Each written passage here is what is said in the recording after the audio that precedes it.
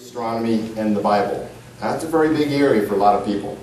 One of the questions I will answer is, how did that distant starlight reach this Earth if the universe is only 6,000 years old? I'll show you how to answer that question. So let's start. Astronomy and the Bible. Our roadmap through this one are going to be starting with the two models. What does the creation model teach? What does the evolution model teach about the history of the universe?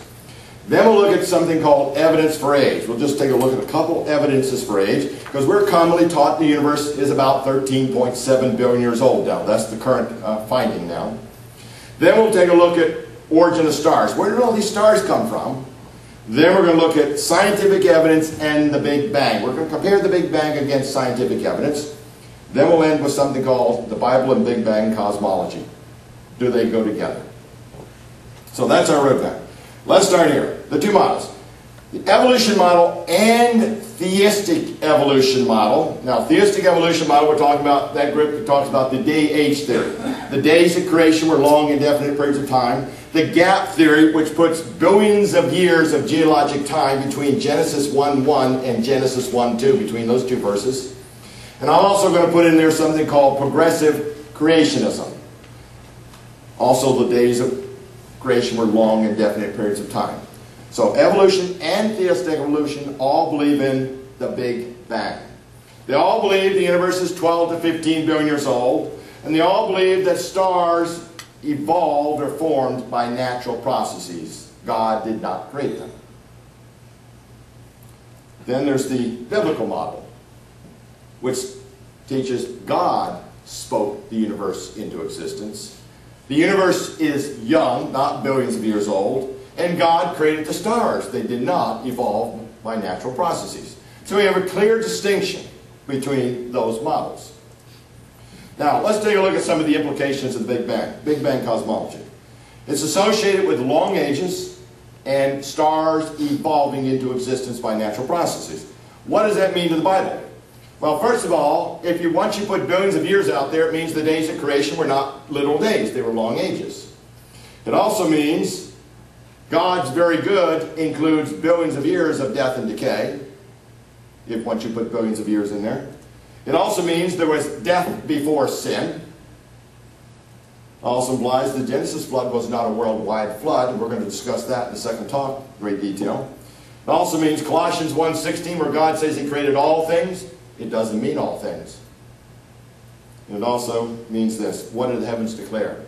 The glory of God, or evolved things by natural processes? There are tremendous implications to our biblical interpretation once we bring in Big Bang cosmology. So let's look at this. Evaluating the evidence. The textbooks and journals overwhelmingly state that the Big Bang is true. We have billions of years of universe history, and the stars took billions of years for that light to reach us. That is the Big Bang cosmology. That's what textbooks all talk about. But here's the question. Are we being given all the evidence? Or are they just giving selected information in the textbooks to protect evolution? We saw that yesterday in the Origin of Life. They're just giving selected information. Now I have a question here. If any organization purposely hides information from its followers, what do you call that? That's a cult. That's exactly where evolution falls into a cult. Now, what we're going to do here is test the accuracy of these models. We're going to look at more of the evidence. Evidence that has been purposely censored out of the textbooks. And what we're going to find is evidence against one position is going to be support for the other. In other words, if we find evidence this universe has to be billions of years old, then that will be evidence against the biblical model. But if we have evidence, scientific evidence, that this universe and Earth is young, then that is evidence against the evolution model, which we never see in our textbooks. So let's start here. Evidence number one, the recession of the moon. The Earth and moon are objects. They're masses. So the Earth is pulling on the moon, but the moon, being a mass, is also pulling on the Earth. And what we have is this gravity going back and forth, and we actually have the moon is receding from us. Uh-oh. Anybody worried about that? The moon is actually receding from us. Right where we sit today, it is receding from us. Anybody worried about the tides? Well, let's see what we have here. That's according to Newton's third law of motion. It's actually receding from us at a rate of 4 centimeters a year. That bother anybody? No, not in our lifetime for sure. That's about a little under 2 inches a year. A little under 2 inches a year. But let's take a look at this 2 inches a year, and let's go backwards in time and see what that does. If we were to go back about 1,000 years, that means the moon is about 125 feet closer to us. No problem at all. Well, the moon is what, about 250,000 miles away from us, so what's 125 feet? That's going to be no effect at all, is it? No problem there. But if we go back 1,000,000 years, now it's about 280, or about 28.4 miles closer. Still insignificant in terms of tides and anything else. Go back 1,000,000 years. If we go back 10 million years, now it's 284 miles closer. So still, that's not very much compared to 250,000 miles. Now, how old is this solar system according to the evolutionists? About 4.5 billion years. That's what they stick to, 4.5 billion years. If we go back 100 million years, now we're 2,840 miles closer to us. Not much difference, not a lot of difference. We go back 1 billion years, we're 28,400 miles closer. Now we have some difference in the tides. But the way this works, it's not a linear progression back. Because if you go back 1.4 billion years, the moon's in contact with us. We have a major problem, or somebody has a major problem with the age of this Earth and Moon relationship now. 1.4 billion years, the moon's in contact with us. That is evidence against a 4.5 billion year old solar system here. And they haven't figured this one out yet. Now we know what happened to the dinosaurs. They got tired of drowning twice a day. Let's go to another one. Comets. Now what's a comet? It's a big dirty ice cube. Basically what it is. It's got a small core, mostly big dirty ice cube. Now if this solar system is 4.5 billion years old, there is a problem on the evolution story here. Because we take these comets, we divide them up into short period comets and long period comets. What's the difference? Well, short period comets are those comets that circle around our sun every 200 years or less. Long period comets are those ones that circle around our sun every 200 years or longer. Well, here's the situation. If this solar system is 4.5 billion years old, all those big dirty ice cubes, those comets, should have been disintegrated. There should be no comets left. They should have all burned up a long time ago. Because every time they circle around our sun, what do they lose? Some of their mass. After so many times going around, they're all burned up. So what do we have? The evolution model postulates they being replaced by something called the Oort cloud. That is the cloud that's supposed to be replacing the long period comets, 200 years or longer. Now what do we know about this Oort cloud? Well, here's your definition. This Oort cloud is a ring of comets that circles way out there. So far out there, and get this story, so far out there, nobody can see it. Got that now? Isn't that called faith? What is the definition of faith? A belief without any observable evidence. That's faith. So that's what they're doing. They're putting faith in the mouth. So far out there, nobody can see it. And every once in a while, one of these comets from that ring somehow comes in and starts circling around our solar system and our sun. Well, let's see what we know about it. There's some problems with the Oort cloud. One, it's never been observed. Secondly, there's no evidence that it exists. And third, there wouldn't be enough mass in this Oort cloud to exist for very long. There wouldn't be enough mass. According to the evolutionists, when the solar system was formed, there was a lot of collisions of these mass. There would have been so many collisions to form these planets. There wouldn't have been enough matter or material left to even form a ring of comets. So that's the third problem. Well, let's take a look at what some scientists know. Don DeYoung, PhD in physics, wrote a book called Astronomy in the Bible. This is what he says. The existence of the Kuiper belt, I'm going to talk about that one in just a moment, and the Oort cloud of comets has not been verified.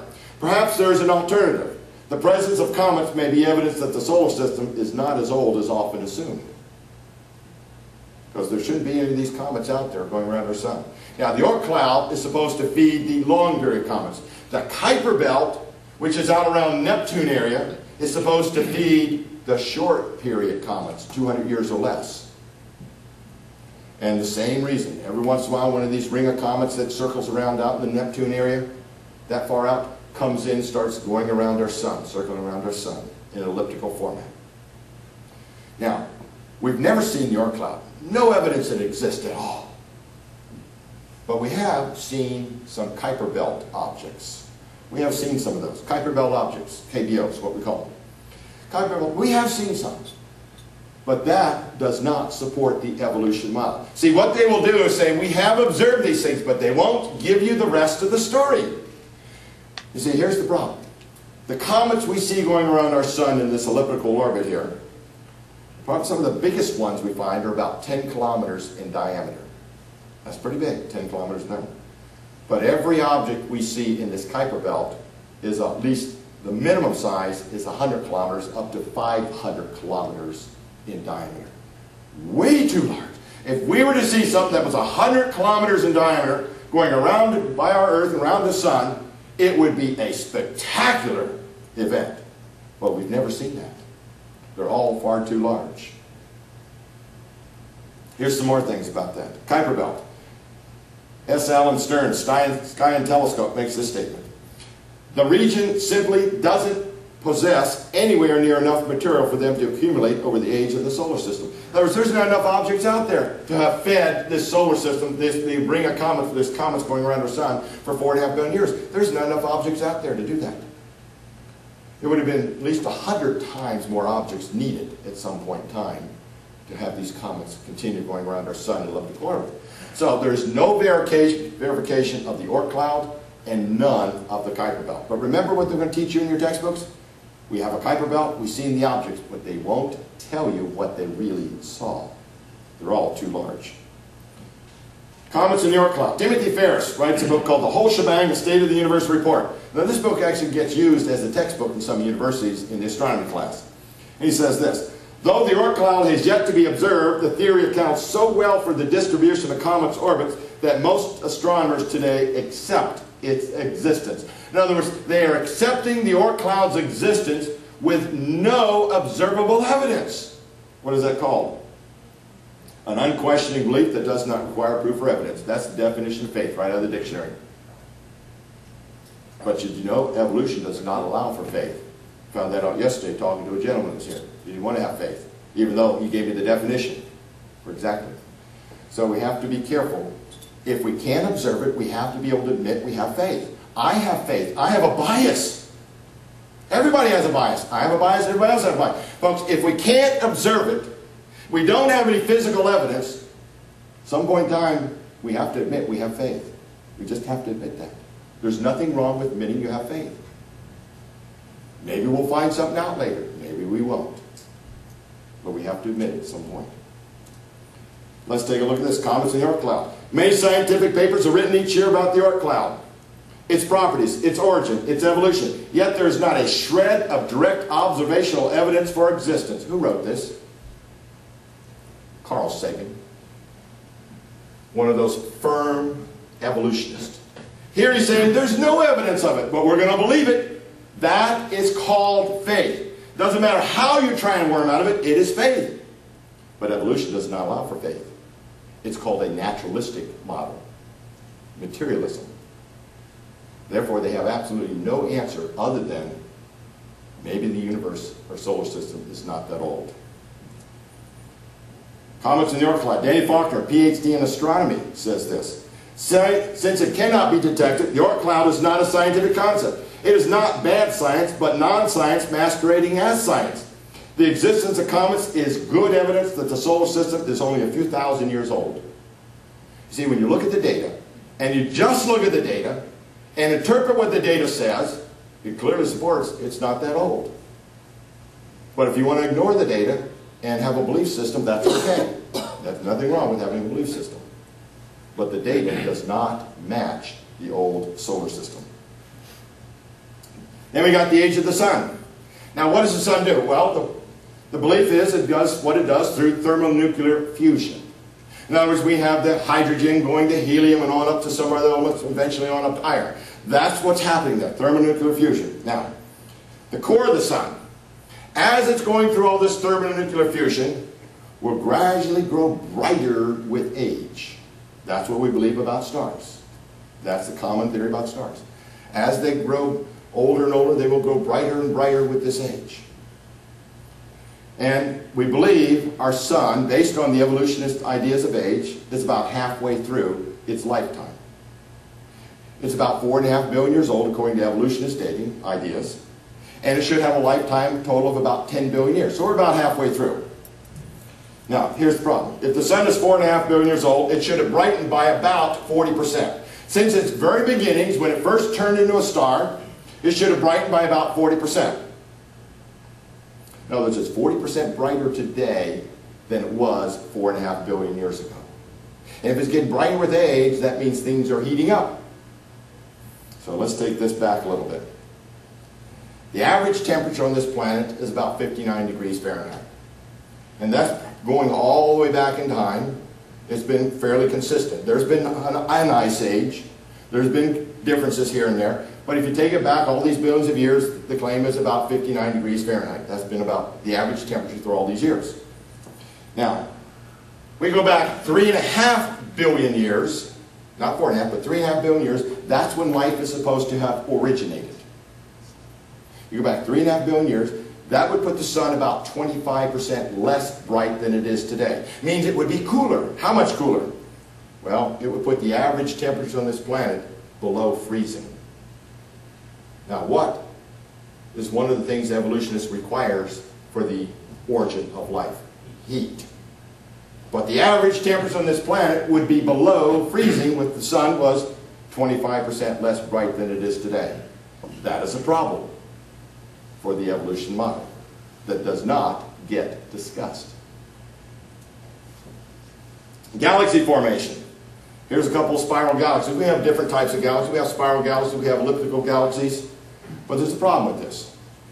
The measurements show that these elliptical galaxies, or the spiral galaxies with these long arms going around, as they're going around, rotating around these these galaxies here with these long arms, they should gradually lose their shape and turn into a great big blob. But there's a problem there. When the Hubble telescope looks out there and veers back into the universe there, they see some of these galaxies that still have their spiral shape. They should have lost that spiral shape a long time ago.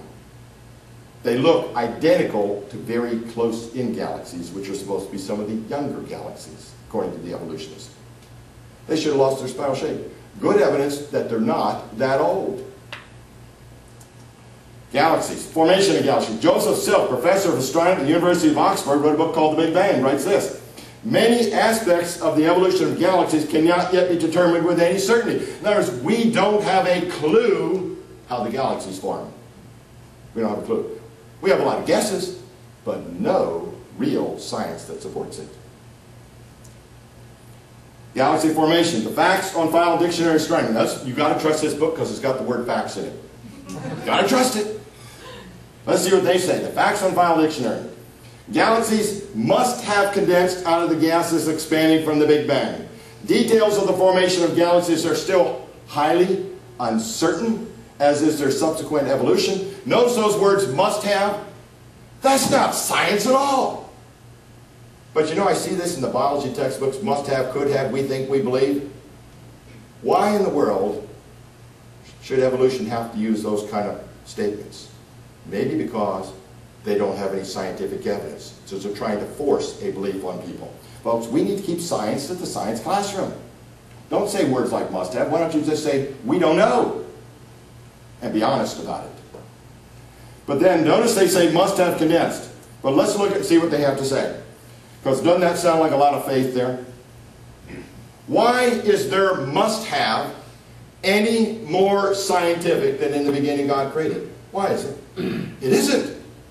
There's no justification for putting a statement like that in the textbook, calling it science, and not allowing in the beginning God created in the textbooks. Other than textbook writers have a personal belief and they want everybody else to have that belief too. See, it's not science when you have to use words like that.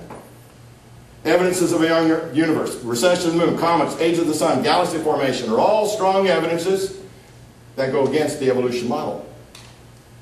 All of these are kept from the textbooks. So let's go to this one now, origin of stars. This is an important one here, origin of stars. And what I want to do when I get done this origin of stars, I'm going to show you how to answer the question, how did that distant starlight get here? I have about 4 different ways to answer, but I'm going to show you the easiest way to answer it. And again, on this whole origin of stars, are we being given all the information?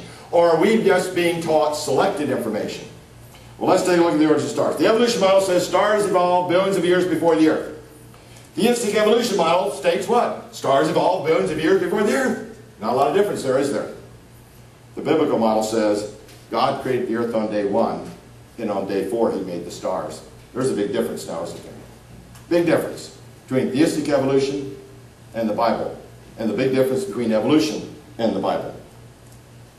Well, let's take a look at the origin of stars. Hugh Ross, who is an astronomer, one of the leaders of the progressive creationist movements, a theistic evolution type model here, this is what he has to say. The entire process of stellar evolution is by natural processes alone.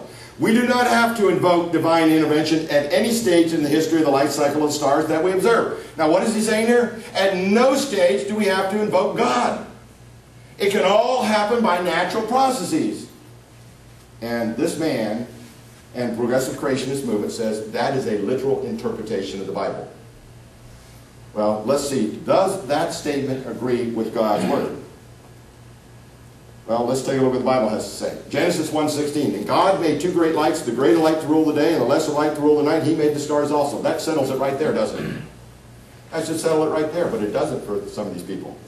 They want to believe the evolutionist model because they want to be friends with the world. Let's see some more here. Isaiah 40:26. Lift up your eyes on high, behold, who hath created these things, that bringeth out their host by number. And there's more. Psalm 8:3. When I consider thy heavens, the work of thy fingers, and the moon and the stars, which thou hast ordained.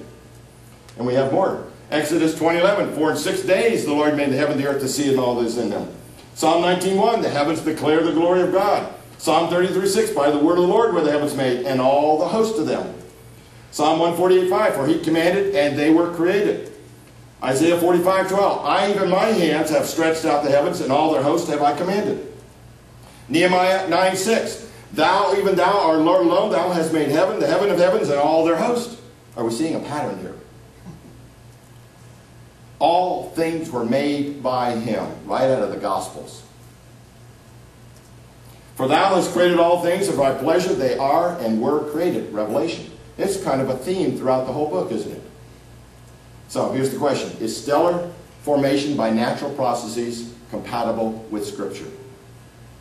I don't believe so. I think it is by the word of the Lord that the stars were made.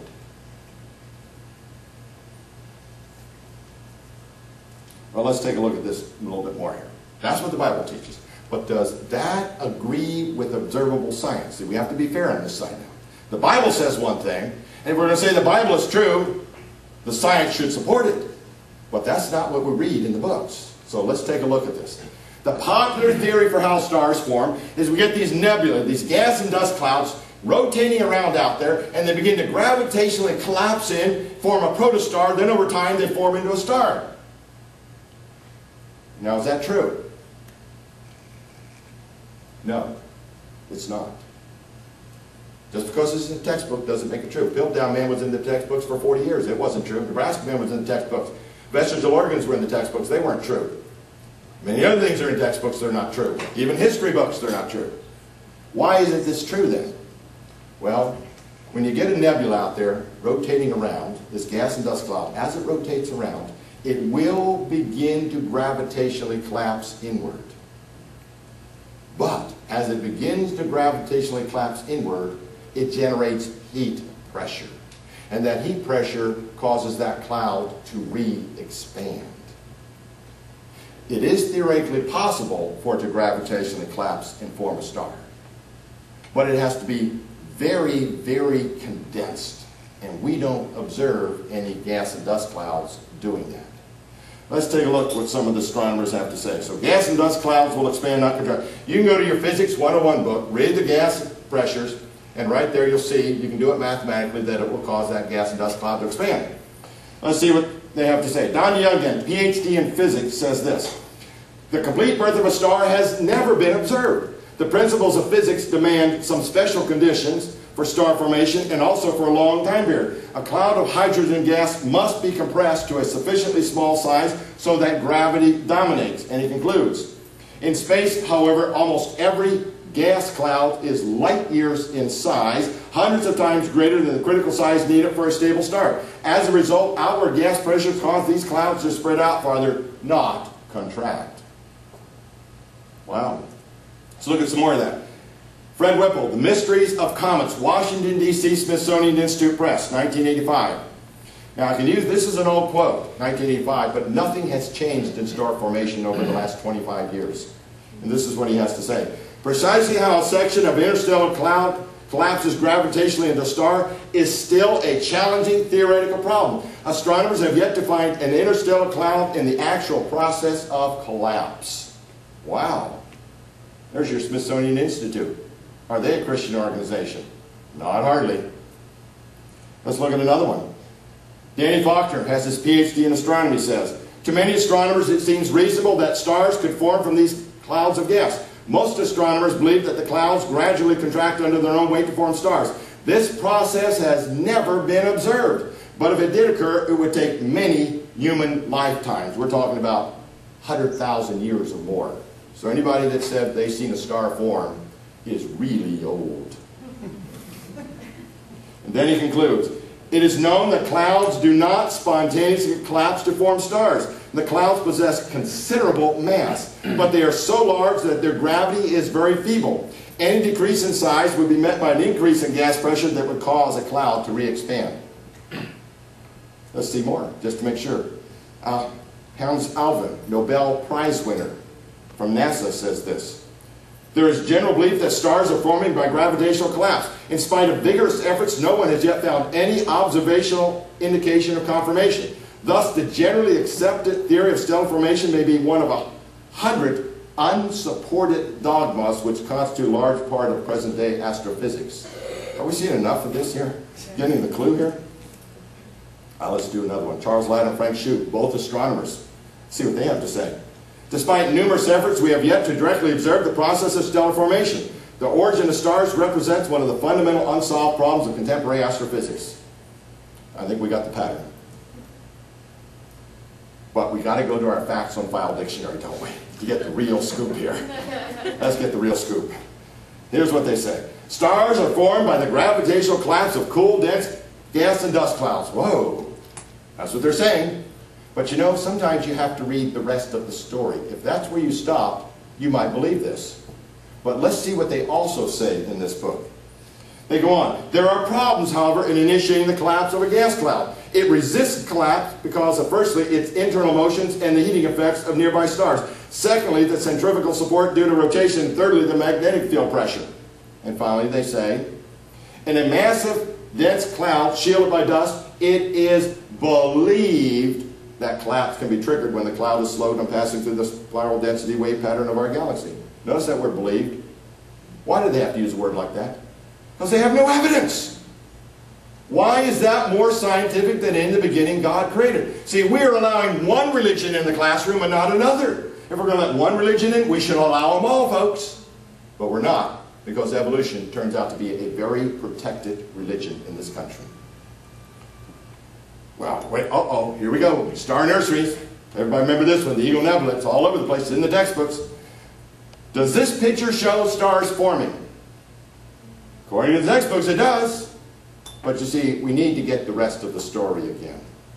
There's a lot of deception going on here. If we're going to teach science, we need to teach all the science so we can start thinking like scientists. See, many teachers out there, many people, scientists, have been indoctrinated into thinking like this, and they need to be retrained to start thinking like scientists. We've got to get people starting thinking like scientists. Go through the scientific model. Start understanding that. Don't reject it. Start looking at all the evidence.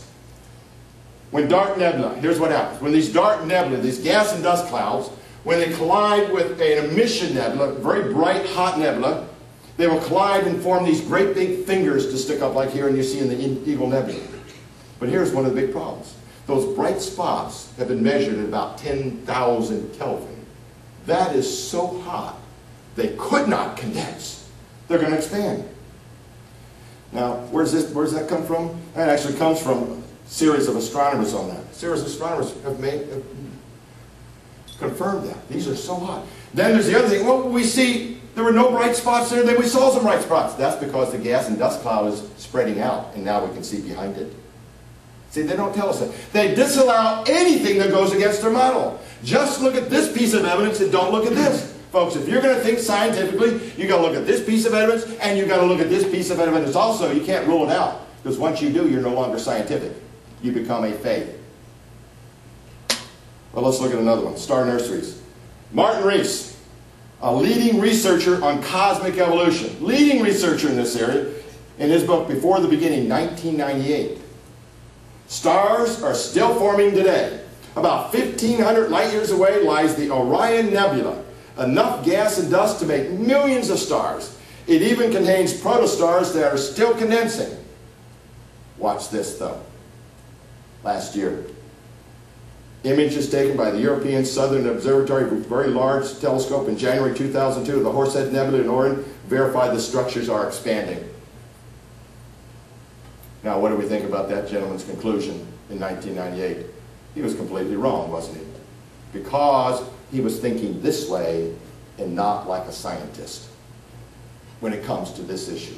I'm not saying these people aren't smart, folks. They are heads and tails above me in intelligence. But you can have all the great work and all the intelligence, but if you start with the wrong assumption, your conclusion will be wrong too. And that's what's happening. Star formation and time. I like numbers. Most of you probably know by now I like numbers. This is the number of galaxies that the astrophysicists calculated in the universe. About 100 billion galaxies, scientific notation 10 to the 11th. They also say that the average galaxy has about 200 billion stars in it, 2 times 10 to the 11th. I want to see if their numbers add up here. Let's give them an age of the universe 20 billion years. They're saying now about 13.7. So we're going to give them 20 billion years, give them a little extra time here. If you take 100 billion galaxies, multiply that by 200 billion stars, divide that by 20 billion years, that means 1 trillion stars are forming every year for 20 billion years. Whoa. That's a lot of stars forming this universe. I know the universe is big. 1 trillion stars every year. Let's bring those numbers down a little bit.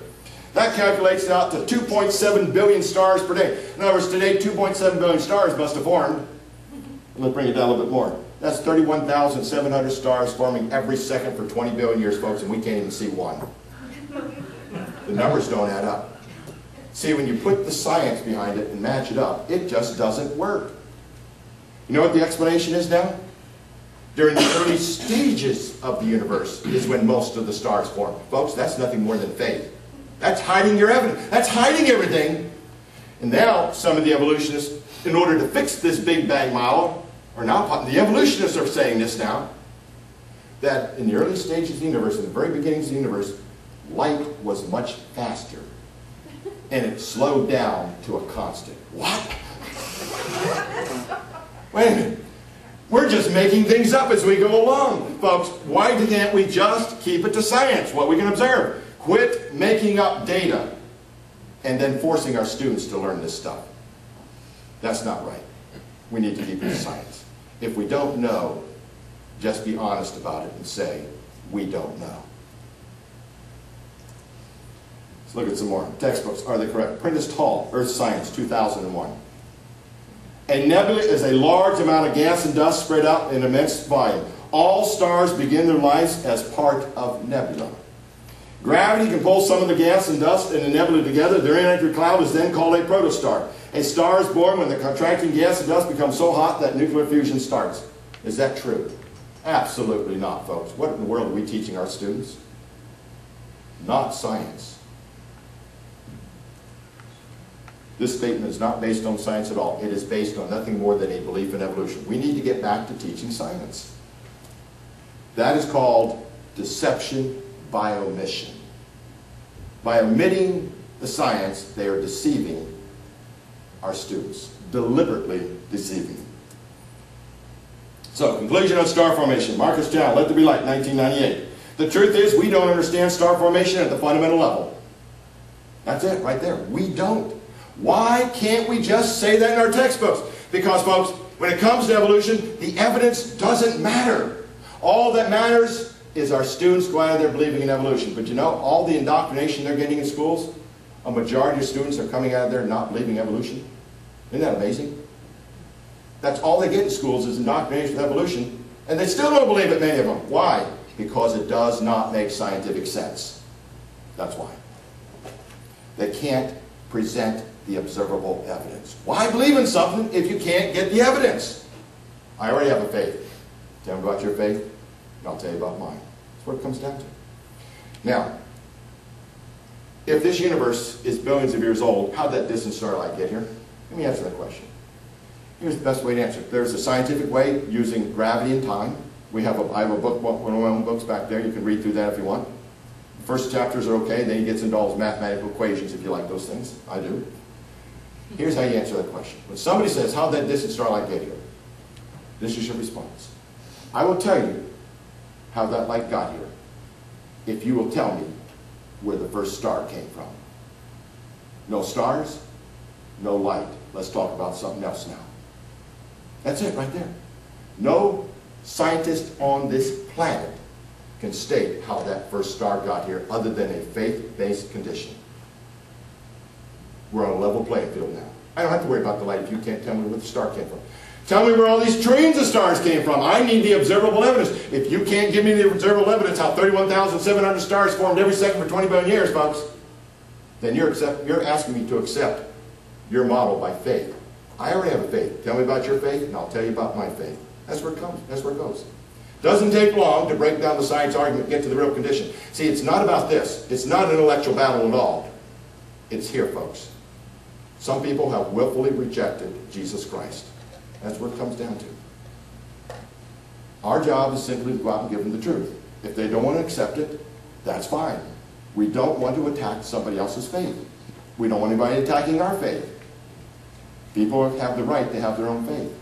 But we should be letting them know the truth. Let people know the truth.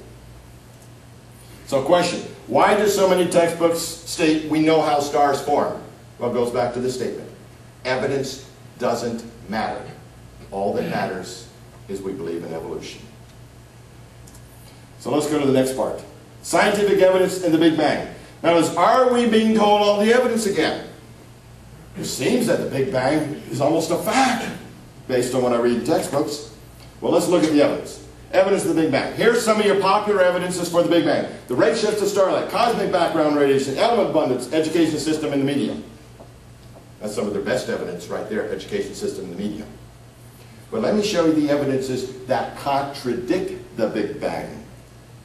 Redshift of starlight, cosmic background radiation, galaxy formation, spiral galaxies, supernova remnants, distribution of galaxies, first and second laws of thermodynamics, medium heavy elements, star formation. Wow.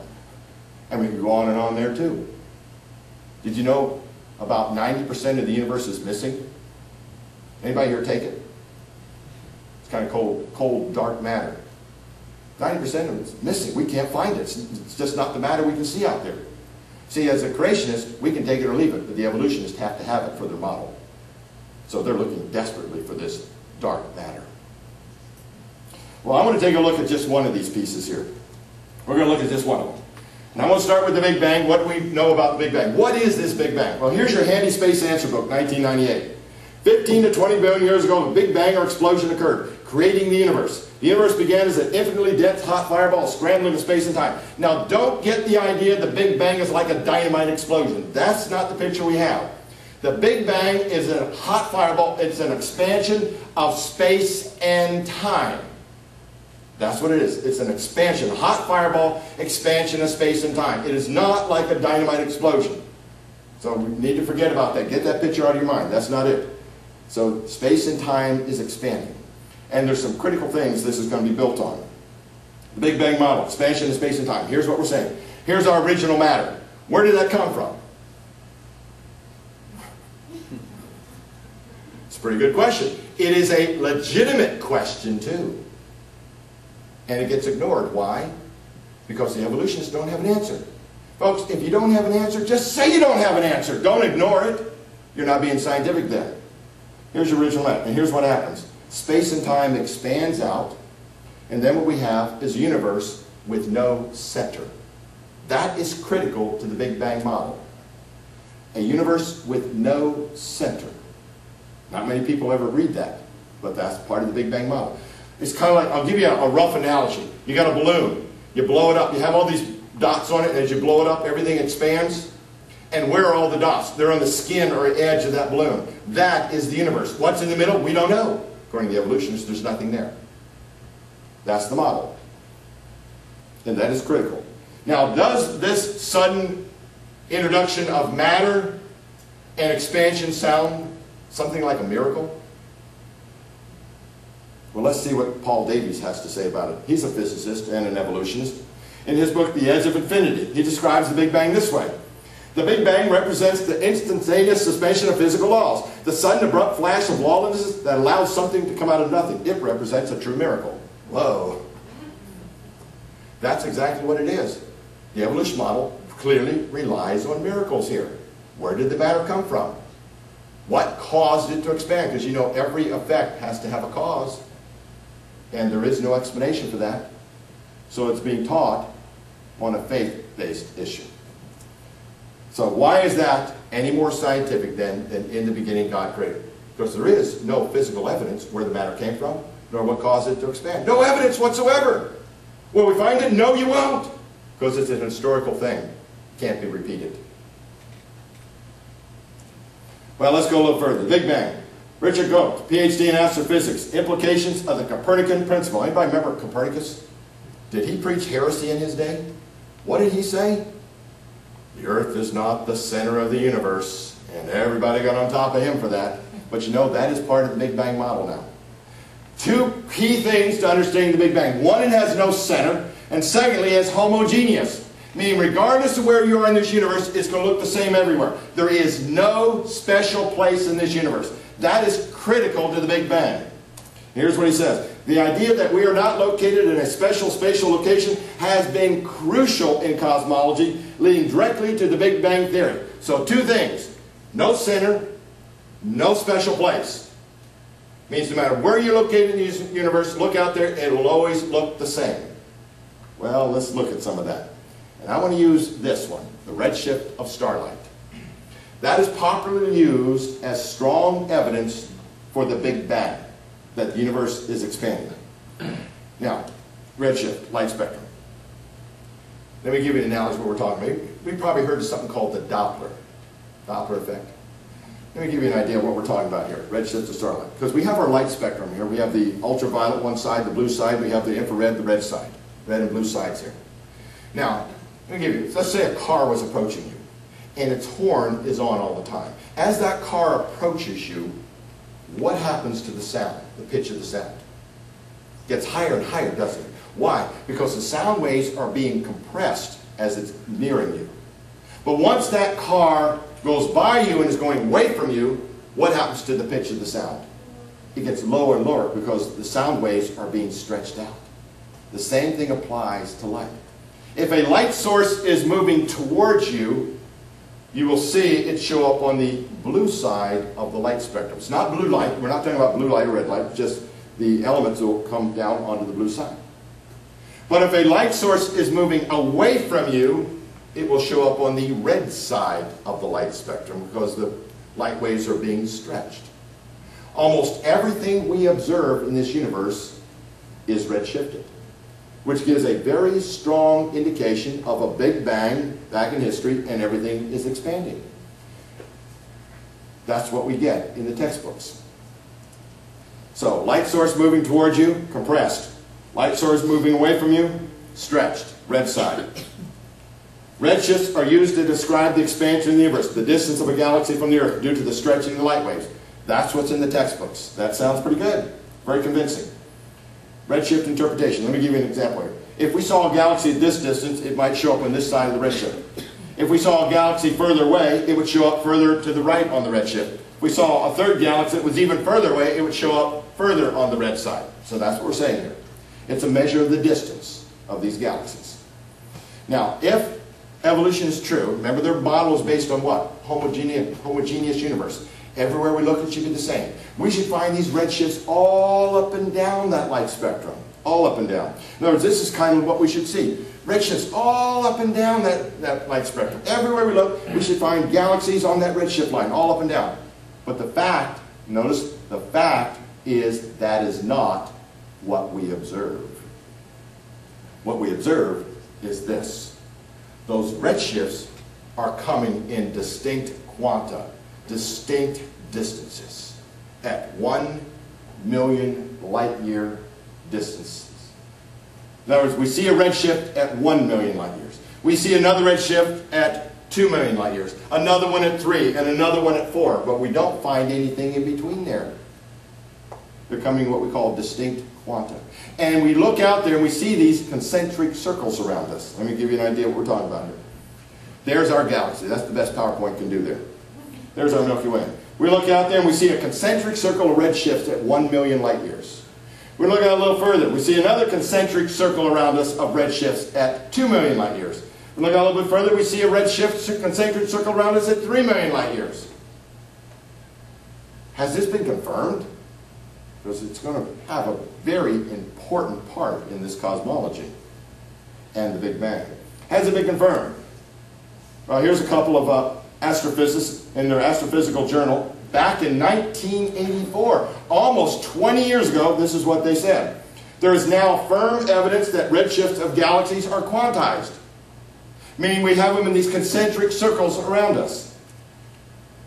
However, back in 1984, most people did not want to believe this. That can't be true. Well, here's some astrophysicists said it is. They've observed this. But the world said, no, we're not going to bother with that. Well, let's see a little further. Redshift. Russell Humphreys, PhD in physics in Technical Journal. I have his book back there, Starlight and Time. Incidentally, he is an award-winning physicist.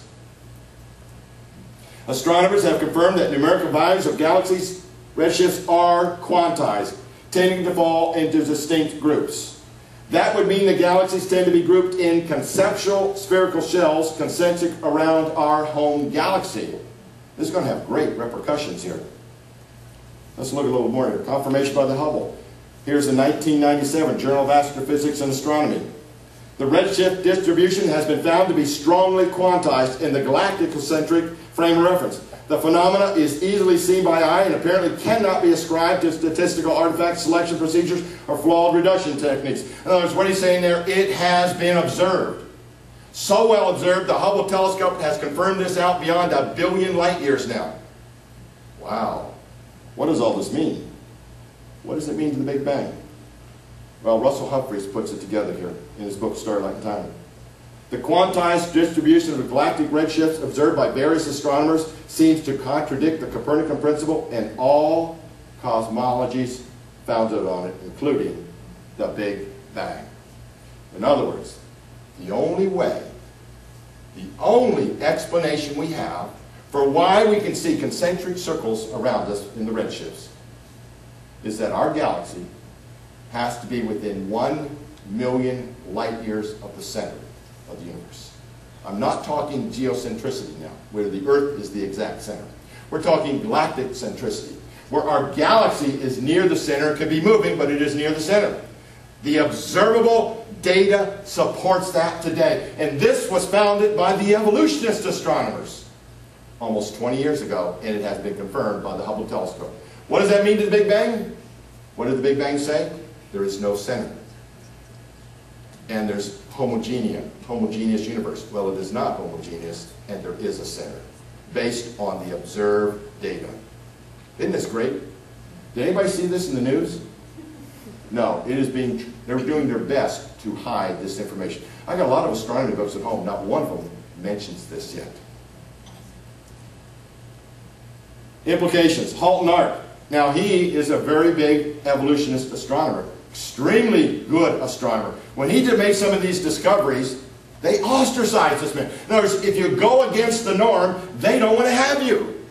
That's not called science. Science is based on looking at all areas here. You see, if you go against evolution, they don't want you anymore.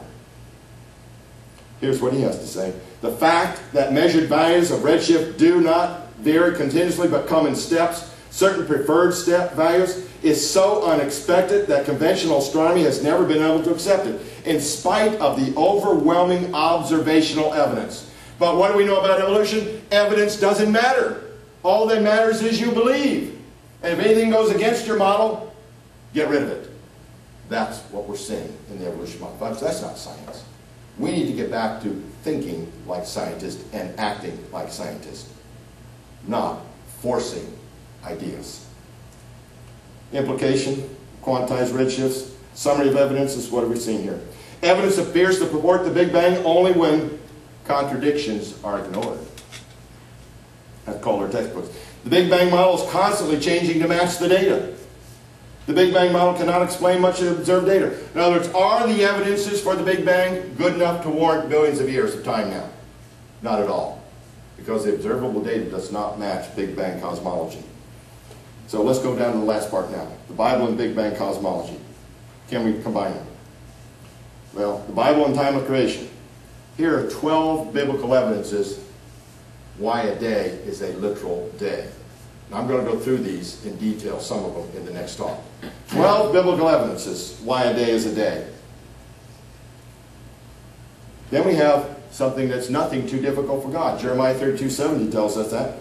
You know, 17 places in the Bible, 17 places in the Bible, it teaches that God stretched the heavens out. What that means, I don't know. I wasn't there. But God could have just taken everything and just stretched it out. And that's how that light got here. Because He's God. We're not. We also have a God of miracles. God created trees mature with fruit. He created mature animals. Created Adam and Eve mature. Jesus fed the 5,000. Jesus turned water into wine. Withered the fig tree instantly. Instant learning a language, Tower of Babel. Instant healing of the soldier's ear when Peter tried to chop it off. And He has a very good creation. We've got a God that can do all this. So do we have to bring God down to our level? No. Genesis of the Big Bang. Danny Faulkner, PhD, Astronomy, writes this. There are many today who interpret Genesis in terms of the latest scientific theories and even fads. That's like the Big Bang. If the history of science is any teacher, then we must conclude that many of these ideas eventually will be discarded. And he says, if we have staked out a position that Genesis teaches these ideas, then what is to become of Genesis when these are abandoned? A great concern of mine is that many Christians have wedded the creation account of the Bible to the Big Bang theory. The Big Bang, folks, is in big scientific trouble. It is being kept alive by the media and textbooks only. John Byle, who also happens to have a PhD in astronomy and actually heads up the mathematics department at the college he's at, says this. First, Big Bang cosmology, even though it is currently by far the most popular cosmology, and even though it is presented as undoubtedly true, is beset with a number of serious, and get this, observational and theoretical difficulties. And then we have Dr. Werner Gitt, PhD in physics. It is a great pity that many Christians are willing to reinterpret the infallible Word of God to fit a fallible man-made theory like the Big Bang. Such ideas are ultimately devised to counter the biblical record, which is firmly against cosmic evolution over billions of years. Those who urge trying to harmonize the Big Bang with Scripture find it only natural to go to other evolutionary ideas, such as a primitive Earth, gradually cooling down, death and struggle millions of years before the fall, and so on. And that is exactly what we see happening in churches today. Once you bring in one part of it, it's so much easier to bring in the rest of it. So, scientists, just make sure you understand, there are many scientists that believe in a six-day creation about 6,000 years ago. Now, why do these people believe it? Are they dumb? Are they ignorant of science? No. Folks, where did they get their degrees? From the evolution schools. Who gave them their degrees? The evolutionists. So, they're dumb. What do we say about the professors then? See, it doesn't work very well, does it? These are very smart people. They believe this for two reasons. One, they believe God's Word. And they can also support what I've said today. A young Earth, scientifically. These are very smart people. So, the pattern of evolution, we've seen a pattern of evolution, not interpreting all the evidence, not reporting all the evidence, constantly updating the Big Bang model to match observed data. Disagreement among astronomers, a disregard for biblical interpretation, and appeal to churches to accept real science. You can have evolution in the Bible. No, you cannot. You cannot have evolution in the Bible. That's going to be our next talk. Evolution. Can you combine evolution in the Bible? So, which is easier to believe? Nothing created something? That's the evolution Bible right there. Nothing created something. That if you're believing in evolution, that is what you're believing. Or God used evolution, or in the beginning God created. He spoke it into existence. Those are your three choices. And finally, here's an abstract from Los Alamos paper. Moreover, there are some questions that scientists still do not know how to ask, let alone answer scientifically. Was there anything before the Big Bang? Is there a role for life in the cosmos? Why is there something rather than nothing? Will we ever know? You see, if you're believing in evolution, you don't have any answers to these. You have no answers. So what happens? They get ignored. They just get ignored. But see, if you're going to take the biblical model, we have answers. There is meaning to life, and there's meaning to this universe. If you're believing in evolution, you have no meaning to life, you have no meaning to this universe, you can't even answer those basic questions. But you believe God's Word, you have answers.